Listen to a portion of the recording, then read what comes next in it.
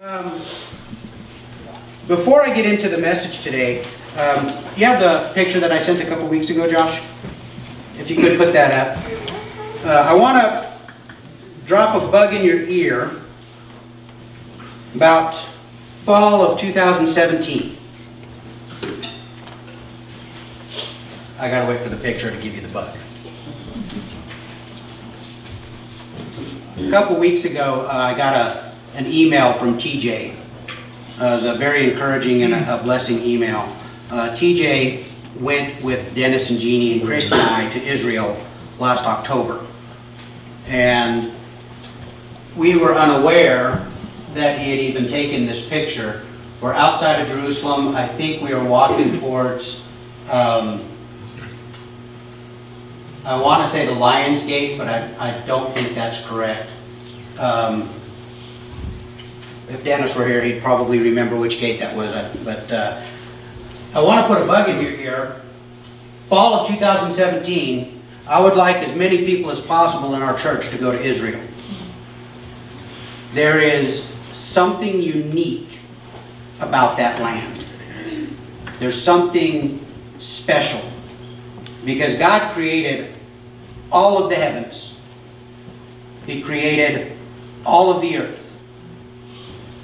And yet, Jerusalem is where He will make His home. Jerusalem is a place where the manifest presence of God will dwell with man. And there is just a uniqueness about that land. When we were there, a lot of you might remember last October, the Day of Rage in Jerusalem. We never knew anything about it until we read the news when we got home that night. We were back to the hotel that night.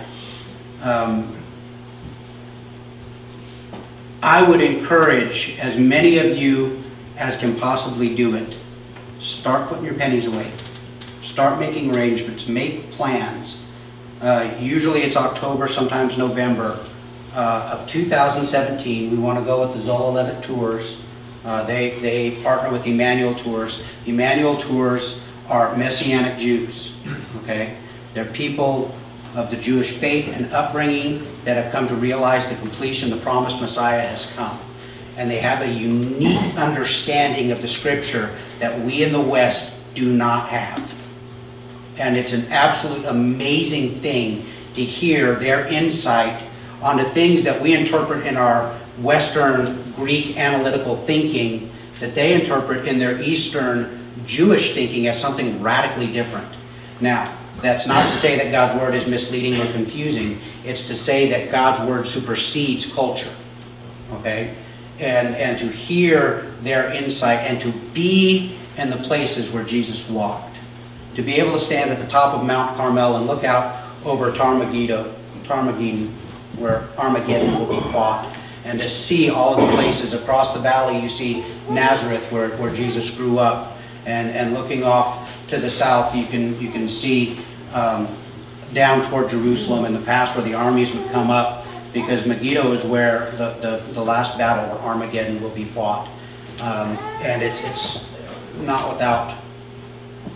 not an accident that place is where it is.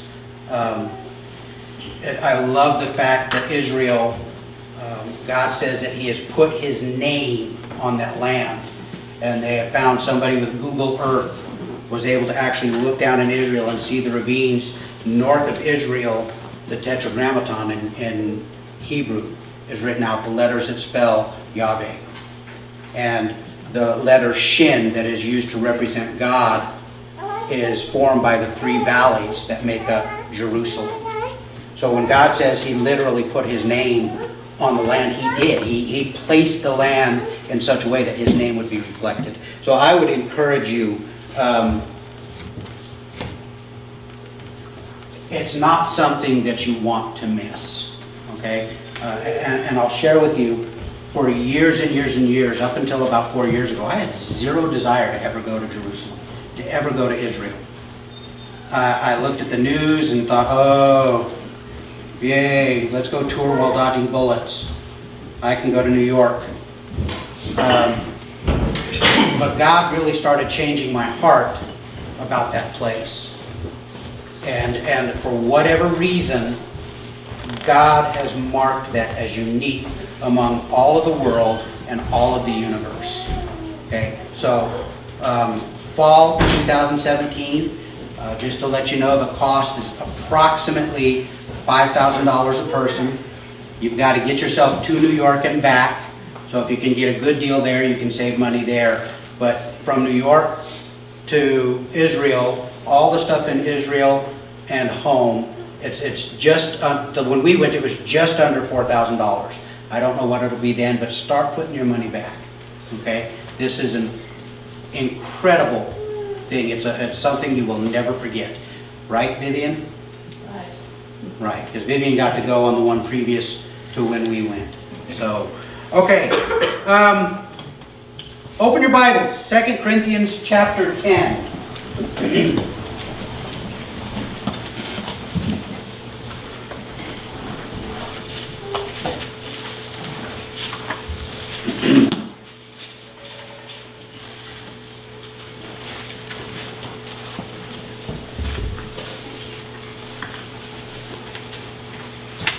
Just a side note.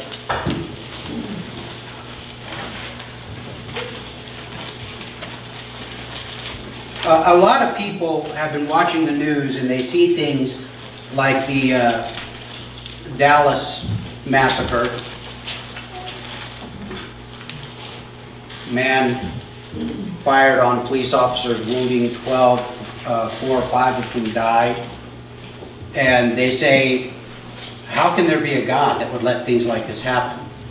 And I think that things like that happening are one of the greatest supports for God. The reason I think that is not because God desires the murder, that God desires the conflict, that God desires the hatred that drives that, but that any rational person can identify that as wrong. This is not right. There's something about this that does not mesh with the way things should be. That speaks to a morality that is common amongst man. And you can't get a common morality with a theory that doesn't have a creator that input that morality into man. Okay? And you may have people that even agree, oh yeah, you know, that guy I hit, he was doing good by killing all those cops, those murdering, okay, you know, that's twisted, and we can see that it's twisted. To me, that is a very clear indication that there is a God who has a level of the way that we should act, and the fact that we fall so short of it should be a very clear indication that He is in every way superior to us. So I look at those things and I go, I mean, that's horrific. It's disgusting. It's disheartening. But it encourages me because I think it shows that there is a God that puts something inside of me to recognize all of those things about that act. Okay? Pray for our police officers. Okay, Scripture says that we should pray for those who keep the peace. Okay, they're under attack, and it's not just an attack by people with sick and twisted minds. It is a drive that has a political agenda, and I'm not saying it's a Democrat drive. I'm not saying it's a Republican drive. I'm just saying that there is an agenda that is driving this. And we need to pray for those people who put their lives on the line every day to keep us safe. A couple of days ago, I had to talk with Thaddeus. He's in driver's ed, and I had to talk to him about stuff I was never talked to about when driving, when a police officer pulls you over. When I was learning to drive, if a police officer pulled you over, it was considered respectful to step out of the car. You don't do that anymore. You put your stuff on the dashboard, put your hands on the steering wheel, because they need to know that you are not a threat. And I had to tell him things that I never had to think about when I was a kid. Those guys are putting their lives on the line every stop they make, everything they do in uniform. So keep them covered in prayer. Also our other responders, the EMTs, the paramedics, the firemen, keep those guys bathed in prayer. So, getting to today's message, I got a question for you, and I want you just to kind of keep it in your head. I know what your answer is going to be in the immediate because you're going to answer what I just talked about. But the question that I want you to ponder as you go throughout the week is, what are you thinking about? What's on your mind? See, I have spoken several times in other messages. I believe that the Word is very clear that we are to control our thoughts. That it is a discipline that we as believers are called to control our thoughts. Now, let me preface this by saying that this message is for believers. Okay? Because you have to be sealed with God's Spirit. His Spirit has to be living and working in you for these principles to be played out in your life. Okay? Now, you can get some measure of success just in your own strength by following the directives of Scripture, but ultimately our strength fails, doesn't it? God never fails. Okay? So, we're in 2 Corinthians chapter 10. I'm going to pick up starting in verse 3. Paul says, "For though we walk in the flesh, we are not waging war according to the flesh. For the weapons of our warfare are not of the flesh, but have divine power to destroy strongholds."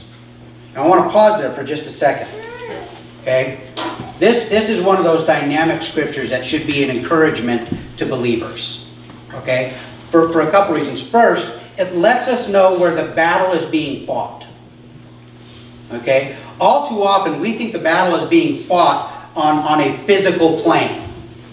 Okay? And it's me against that person, or us against them. But that's not what Paul is saying here. Okay? He says, we walk in the flesh, that's our life, that's what we're living out, is in the flesh. We are not waging war according to the flesh. For the weapons of our warfare are not of the flesh. God has not armed you to fight in a fleshly contest. His weapons are much more superior than those. Okay? But they have divine power to destroy strongholds. Divine power. That means God's power. And as far as I have seen in anything I've read and experienced in my life, God's power is greatly more than my own. And greatly more than your own. So His divine power, the weapons that He gives us, are to destroy strongholds. Now, all too often when I hear this passage of Scripture quoted, they stop right there. And then they start labeling what those strongholds are. Now, I'm not going to minimize God's Word, because I believe in a lot of cases that's fitting and appropriate. But that's not what Paul is saying, because the next verse, he clarifies what those strongholds are. We destroy arguments and every lofty opinion raised against the knowledge of God. Now, if we stop right there, that would seem like we're going out to fight the world, right? Those that have an opinion contrary to Scripture, those who would argue against the existence of God or the nature of God. And we could take that right there and we would develop a theology based on that where we would be confrontational. And yet, the first rule of hermeneutics, that's a fancy word for Bible study, hermeneutics. Okay? I paid thousands of dollars so I could use that word. Okay? So you got it for free. Is that all Scripture is interpreted in light of all Scripture. Okay, so you can't just take one passage and you take it out of the context in which it was given and you brand it as your own and you make a stand on that Scripture that is out of step with the rest of Scripture. Okay? Because this is not what Paul is saying here. Alright? If we stop right there, we walk away with a misunderstanding, a misapprehension of Scripture. Because he finishes this by saying, and take every thought captive to obey Christ. So where is this war being waged? Right here. In this mostly empty space between our ears. Okay? And then he finishes this thought by saying, being ready to punish every disobedience when your obedience is complete. Now, take every thought captive. We have this thing where, I spoke about the enemies of our soul. We have this kind of mental picture that the devil is walking around behind us, whispering in our ear all of these evil things. No. Quite honestly, with as much trouble as our flesh gives us, as we indulge our flesh, the devil could be on vacation and we'd still be in trouble. Okay? Because our problem is in the fallen nature that we were born into and raised up in, and then when God's Spirit comes in and He expunges all of our sin, we've got to start choosing to walk a different path.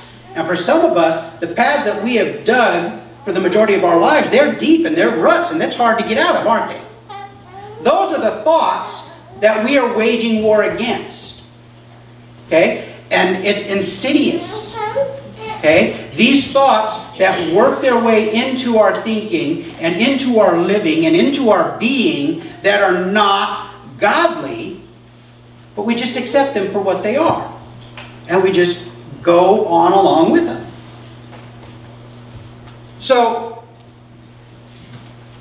we want to destroy the arguments, the lofty opinion. I love the word, the lofty opinion. What other translations, what do they say there where it says lofty opinion in the ESV? Do we have NIV or NASB? Pretension. I'm sorry? Pretension. Pretension. Okay. Any other words? Proud. Sorry? Proud. Proud. Proud.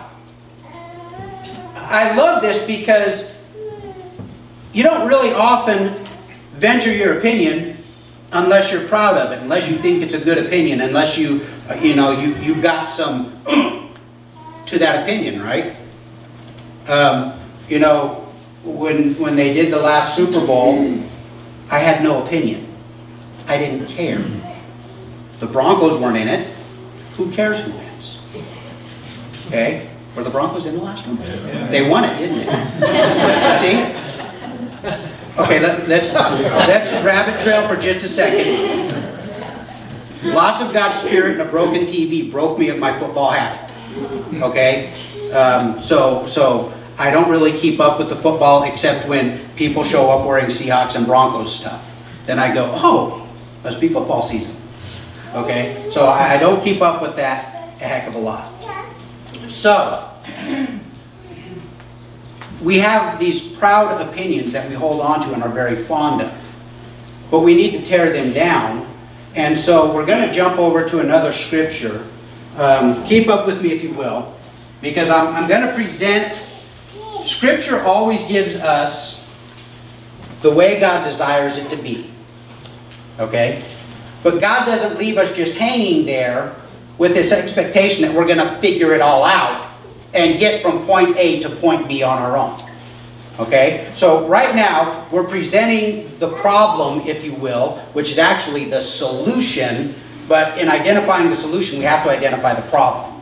Okay? So the problem is our proud thoughts, our proud opinions, and those thoughts that set themselves up, those arguments that set themselves up in opposition to what God says. Okay? So let's look a little bit further. We're going to flip over to Colossians chapter 3.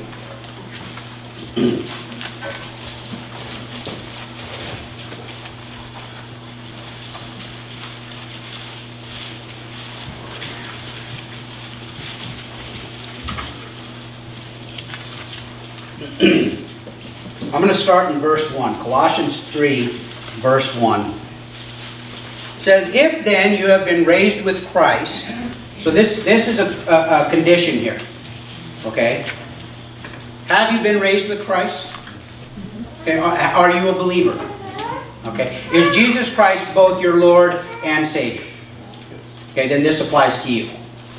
Okay, so that condition has to be met before we can move on. Seek the things that are above where Christ is, seated at the right hand of God. Set your minds on things that are above, not on things that are on earth. For you have died, and your life is hidden with Christ in God. So here's this same condition where we are directed to take our thoughts and put them in a particular place. We're to order them. Okay? Now, Paul, who wrote both of these letters, is not speaking into his hat. Okay? There's a method to his thinking here.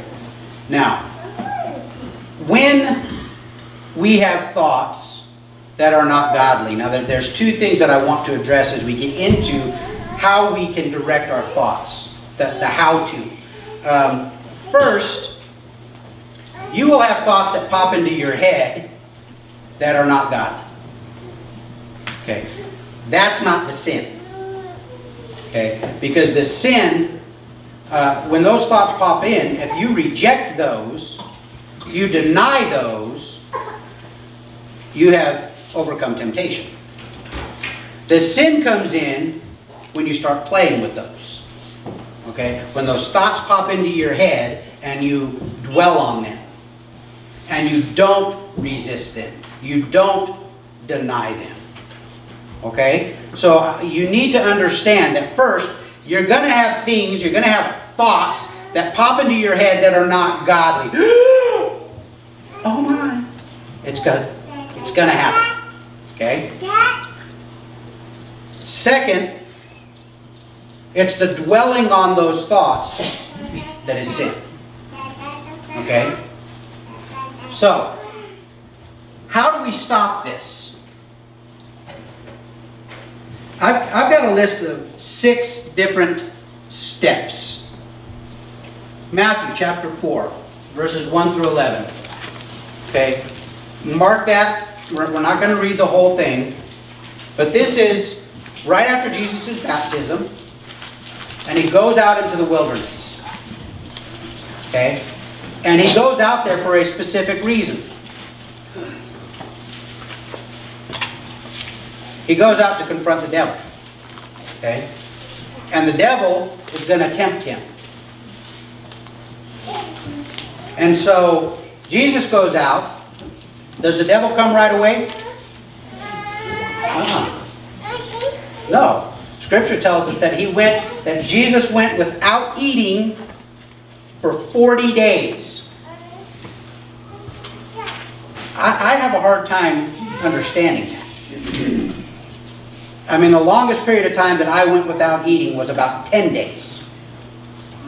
And that was because of a medical thing that happened.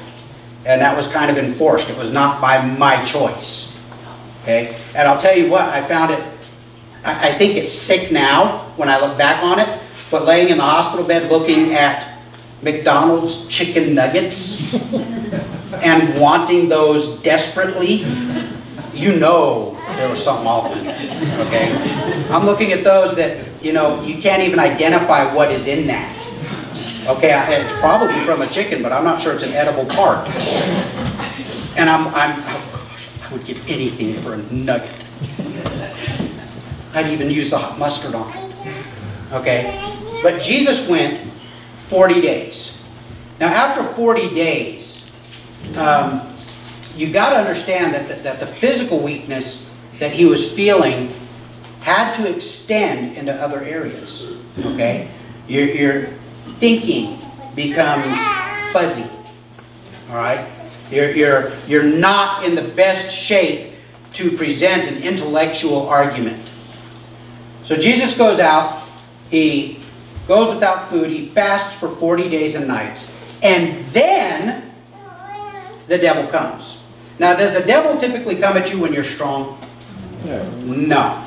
He likes to come at you when you're weak. Okay? When you just feel like, I'm just at the point of giving up, that's when he comes knocking at the door. Right? So the devil shows up, and he starts tempting Jesus.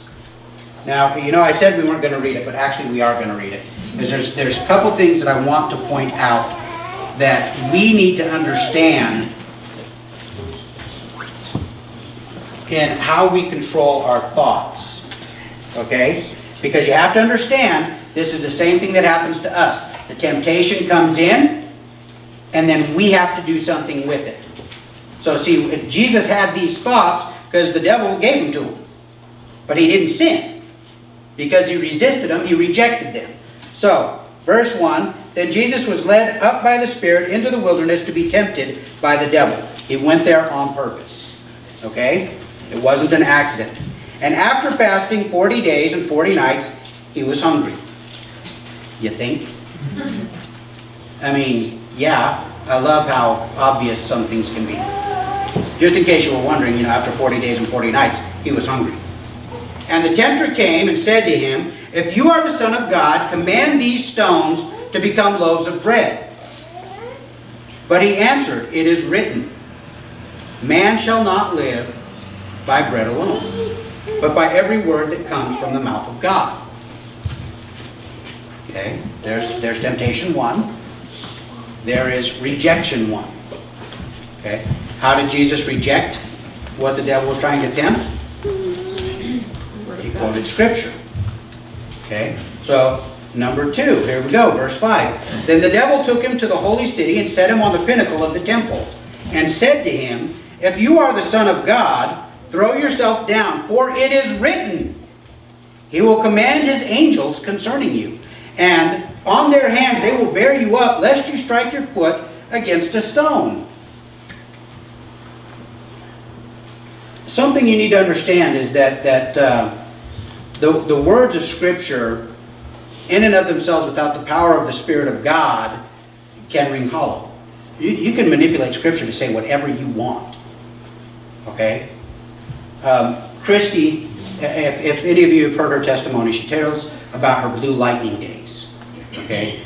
And those were the days when the Spirit of God, she would just encounter the Spirit of God, and she was so in love, and she would take her Bible out. Is it okay if I share this story now that I've already started? Because I don't want to start my fast when we get home and she refuses to feed me. And one of the things that she would do is she would go out, she'd sit at the park bench, and she'd open her Bible and say, God, you turn it to the page that you want me to read.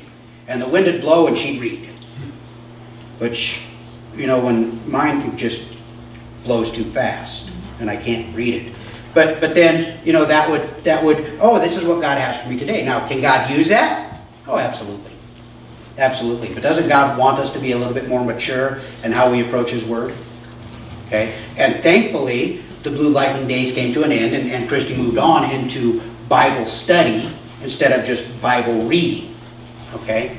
That reminds me of the man who did kind of the same thing. He said, God, I want you to show me something from your Word, something specific to me.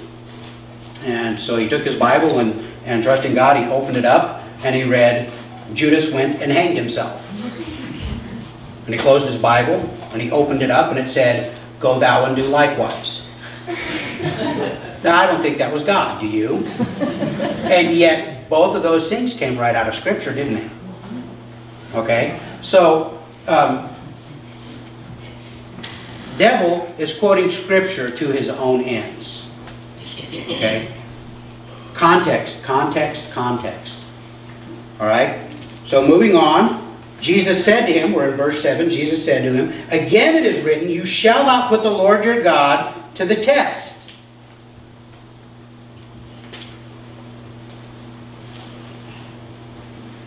Again, the devil took him to a very high mountain and showed him all the kingdoms of the world and their glory. And he said to him, all these I will give you if you will fall down and worship me. Then Jesus said to him, begone, Satan, for it is written, you shall worship the Lord your God, and him only shall you serve. Then the devil left him. The end. That's not what it says, is it? No, because look what it says here. Then the devil left him, and behold, angels came and were ministering to him. In Luke, it actually says the devil left him until a more opportune time. See, that's something we need to be on our guard about. The devil is always looking for our weaknesses. Peter actually tells us that the devil, that we have to be on our guard, for the devil is a roaring lion, seeking whom he may devour. Okay? We have to always be prepared. Now, the thing that I want to point out to you in this passage, you're thinking, okay, how does this have to do with controlling my thoughts? Okay? Each of these temptations that were brought before Jesus were things that the devil thought would tempt him. Okay? Because it's the kind of stuff that the devil would like, right? I mean, who wants to be hungry? Okay? Who doesn't want God to prove himself to them? And of course, the one that tripped the devil up in the first place, who doesn't want power? Right? So obviously the devil thought these were going to be real temptations for Jesus. But the way that Jesus responded was with an accurate understanding of what Scripture said. Okay, so point number 1. Know the Word. Know the Word intimately. Be familiar with it. Okay? If the only word that you get through the course of your day is a particular passage at the top of your daily bread or your guidepost, you're not getting enough. You're starving. Okay? You're ill-equipped for the battle. Okay? Get in the Word. Quit looking at chapters and verses. Okay? Just set those things aside. If you can find, there are Bibles out there in most translations that do away with the chapters and verses. Read those. Okay? It's convenient for us to have chapter and verse because I can tell you where I'm reading and you can find it. But when you're reading for yourself, ignore those.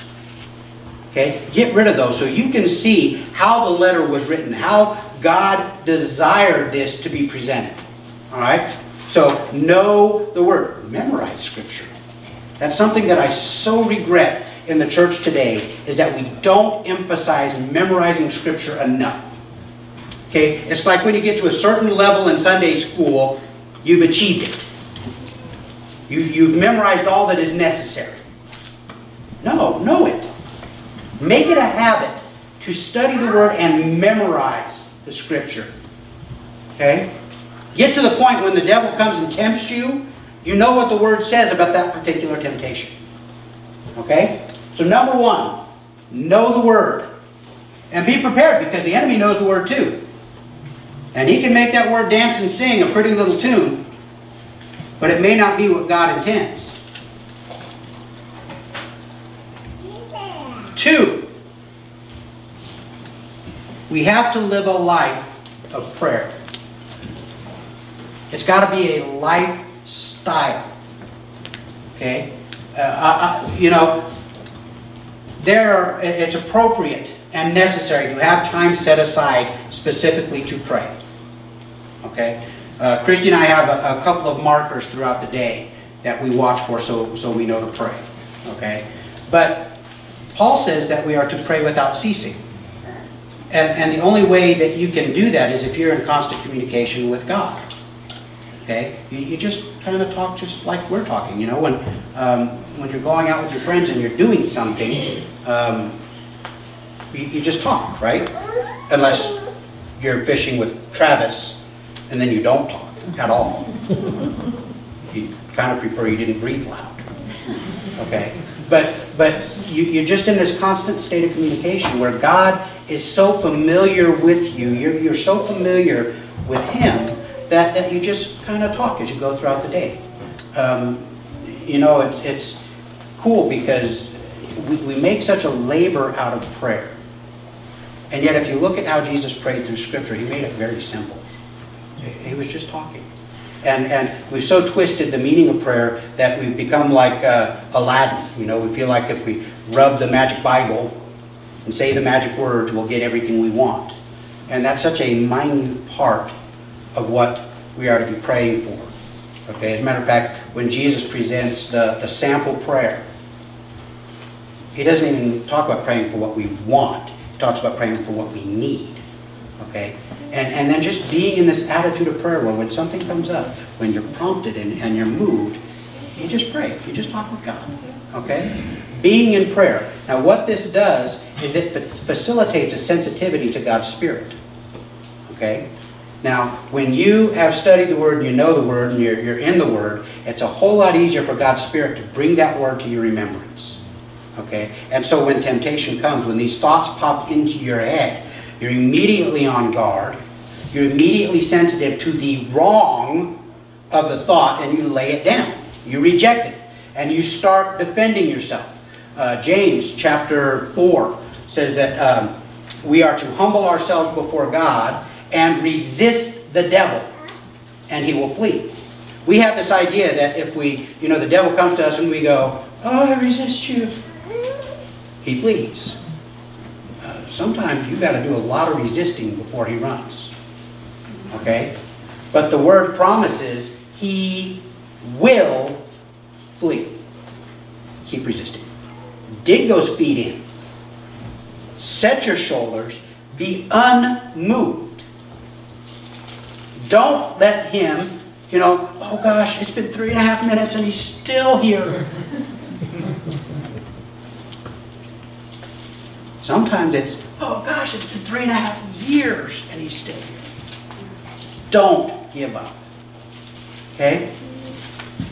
So, know the Word. Be constant in prayer.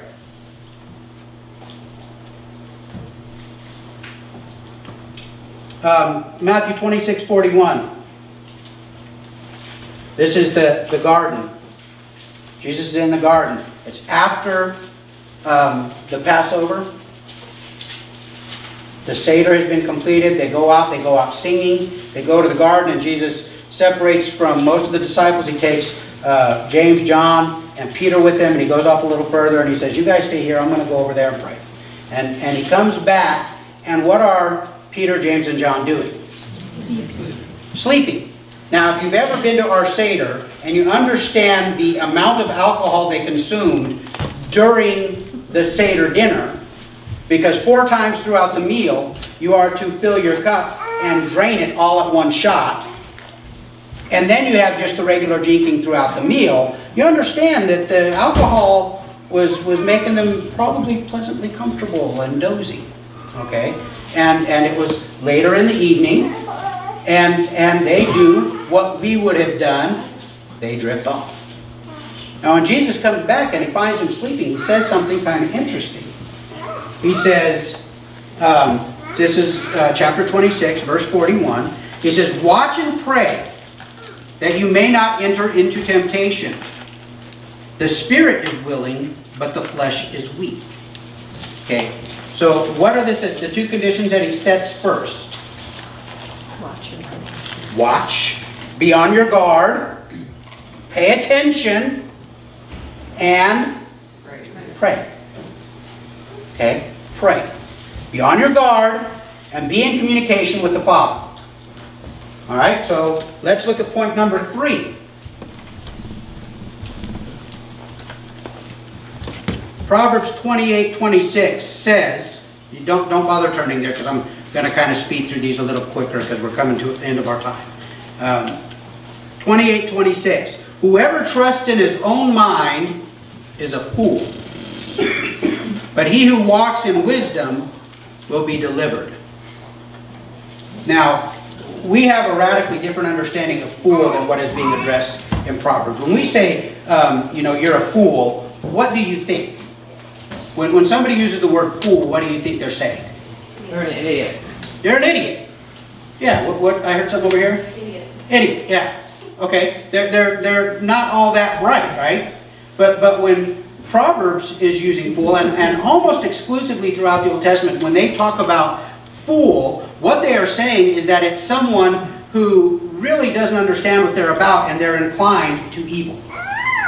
Okay, so they're talking about someone who really doesn't understand what they're supposed to be doing and their inclination is to do wrong.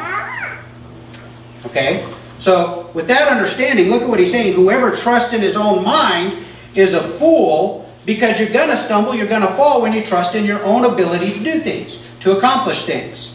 Okay, and then he adds to it, but he who walks in wisdom will be delivered.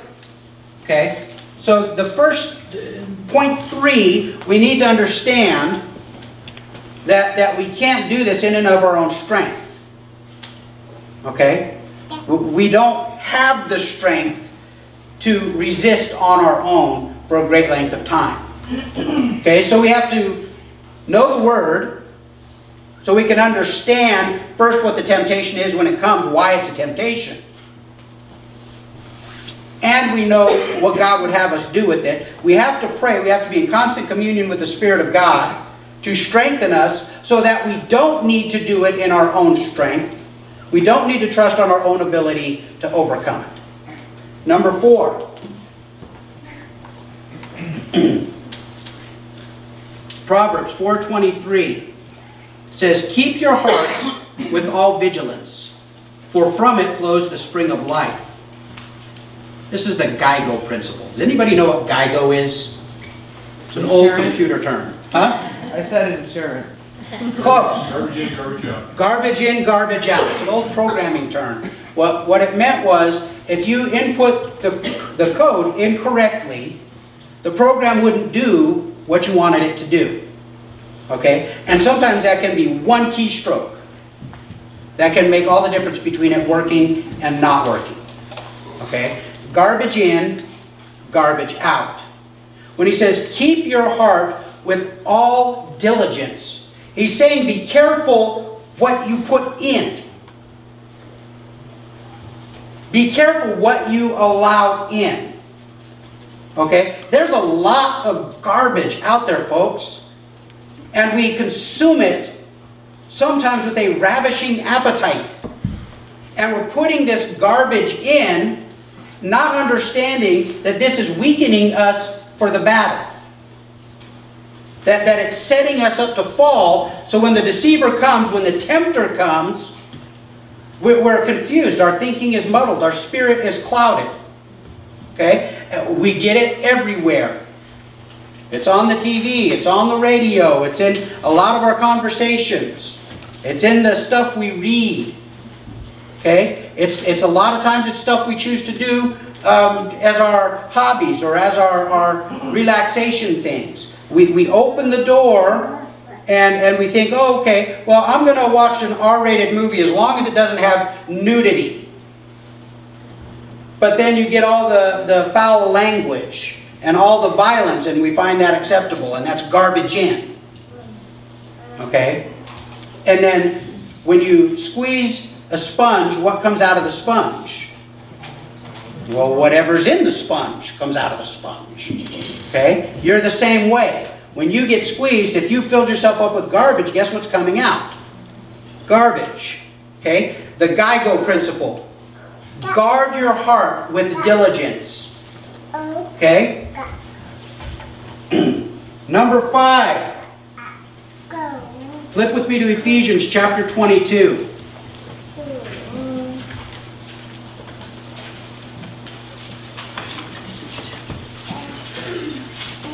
Chapter 22. No, that's not right. Chapter 4, verse 22.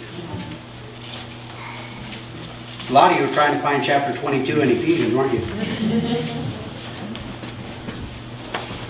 I got the pastor's Bible. We have extra chapters.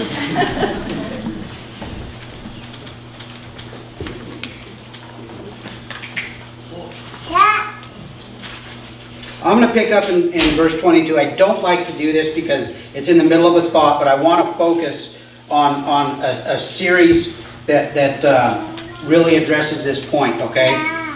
We have been taught to put off our old self, okay? This is the thought that Paul is starting with. Verse 22, to put off your old self, which belongs to your former nature of life and is corrupt through deceitful desires, and to be renewed in the spirit of your minds, and to put on the new self, created after the likeness of God in true righteousness and holiness. Okay, you see that there is an ongoing decision here that we are facing all the time. It's the same idea that Paul puts forth when he's talking to the Galatians, and he says that you have to choose to not walk according to the flesh, but to walk according to the Spirit. Okay? It's the same idea. So, moving forward, he says, therefore, having put away falsehood, let each of you speak the truth with his neighbor, for we are members of one another. Be angry and do not sin. Do not let the sun go down on your anger, and give no opportunity to the devil. Let the thief steal no longer, but rather let him labor, doing honest work with his own hands, so that he may have something to share with anyone in need. Let no corrupting talk come out of your mouths, but only such as good for building up as fits the occasion, that it may give grace to those who hear. And do not grieve the Holy Spirit of God, by whom you are sealed for the day of redemption. Let all bitterness and wrath and anger and clamor and slander be put away from you, along with all malice. Be kind to one another, tender-hearted, forgiving one another as God in Christ forgave you. See, this is the theory of the idea of replacement. Okay? And this is something that you'll find all throughout Scripture, where you take something that is not of God and you remove it. But all too often we don't put back in its place something of God. Okay? Jesus talks about the casting out of demons. He says that when a demon is cast out, it goes to a dry place, an arid place, and wanders for a time. And when it comes back, if it finds the house empty and swept and cleaned up, what does it do? Comes back in and invites 7 others, more dangerous than itself, to join it. Okay? So the condition of the end is worse than the condition at the beginning. It's the same idea as the replacement theory. Okay? So when you identify an area that you need to reject, you need to put off, you need to get out, it's not enough to just get it out, you got to put something in its place. Okay? We're not designed to exist in a vacuum. Okay, so it's not enough to get the ick out, we need to put the good in. Alright? And you see what he's saying here. He lists a couple of examples for us. He says, you know, hey, if you steal, don't steal anymore, but work honestly. And then he even goes further, and he doesn't just say work honestly. He says, but that's so you may have enough to give others.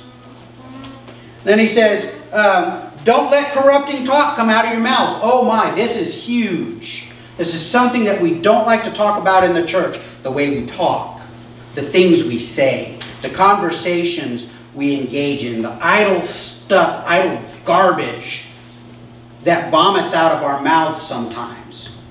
He says, don't let corrupting talk come out of your mouth. How much corrupting talk are we allowed to have come out of our mouth? Does this give us any room for flexibility? There's no flexibility here. Okay? So, but only such as good for building up, as fits the occasion, that it may give grace to those who hear. See, if we could implement this replacement theory in our political discussions, they'd go a whole lot smoother, wouldn't they? I mean, we could disagree, but still be able to speak. I mean, good for building up as fits the occasion, that may give grace to those who hear. Oh man, you don't hear a lot of grace in politics, do you? And do not grieve the Holy Spirit of God, for whom you were sealed to the day of redemption. And then he lists all of these things. He says, put them away. Bitterness, wrath, anger, clamor, slander, malice. But it's not enough to put those away. It says, but be kind to one another, tender-hearted, forgiving one another as God in Christ forgave you. Okay, now here's this next verse is kind of the core nugget of all of this. Therefore be imitators of God as beloved children. Quit acting like yourself and act like God.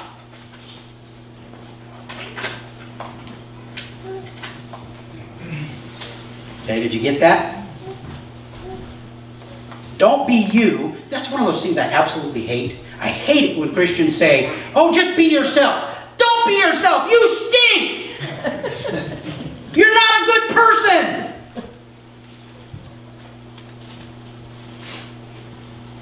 Be like God. Be like Christ. That's what we should aspire to. We shouldn't seek fulfillment in being ourselves. What have we got to impress anyone?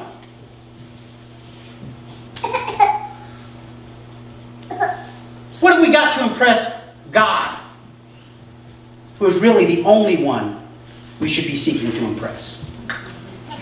See, our measure is not those around us. Our measure is Jesus Christ. Replacement. Identify what is wrong, get rid of it, and replace it with something good. Last point. Be discerning and cautious in who you choose to be friends with. Who you choose to associate with. Okay? 1 Corinthians 15:33. Do not be deceived.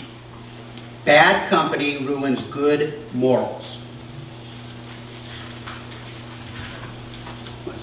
Proverbs 13:20. Whoever walks with the wise becomes wise, but the companion of fools will suffer harm. Be careful, be careful, be careful whom you would choose to associate with.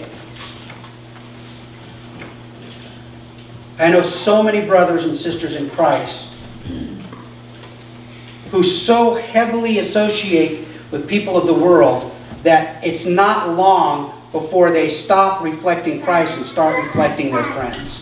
The behaviors become adapted to the people that they are around most often. This is why being in church is such a significant thing throughout Scripture. It's who we associate with. It's who we have. What does the light have in common with the dark? Nothing. Nothing.